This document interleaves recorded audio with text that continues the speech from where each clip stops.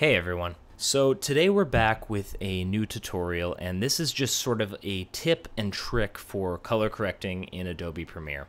Now, a lot of people use various techniques and effects for color correcting, but this is just a trick that I've been using, and it's been allowing me to really dial in some various color temperatures, various effects, and just color correct in a nice looking and quick manner. So let me show you what I do, and you can attempt to adjust to this technique if you like it. So I just have a quick little time-lapse shot here of the Charles River in Boston, and if you go ahead to your effects and you go to the Lumetri presets, you jump into Speed Looks, Universal, and you use the SL Clean Punch HDR. Now you just drag this in. So it's going to do an initial correct just based on the effect itself, but there's a lot of fine-tuning you can do here. So I'm going to sort of walk you through the various steps that I would take, and you can, again, adjust from there. So check this out.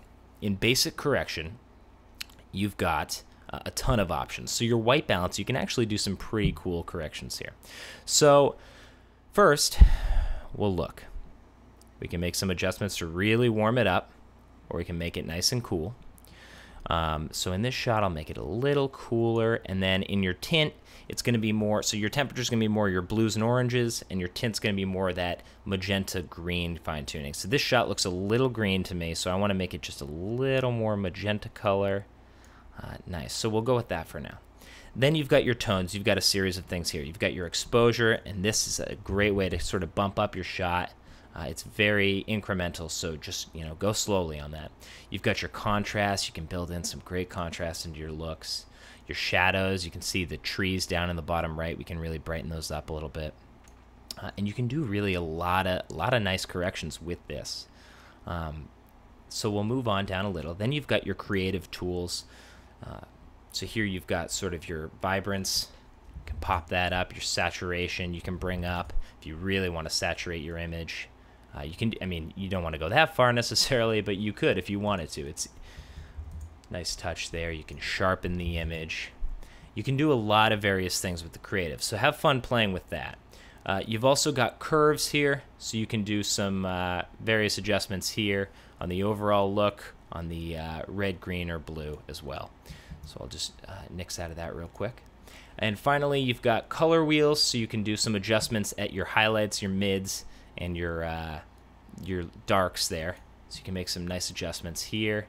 If you want to, make your sky a little more blue, you want to make your trees a little more red, you can do some very nice touches there.